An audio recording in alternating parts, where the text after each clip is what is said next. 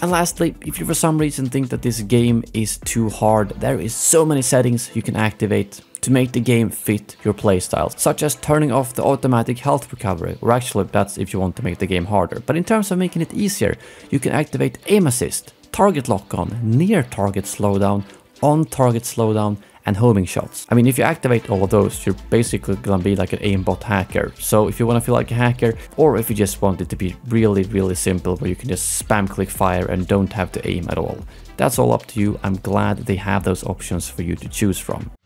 Catch my full LEGO Star Wars videos and live streams on my main channel.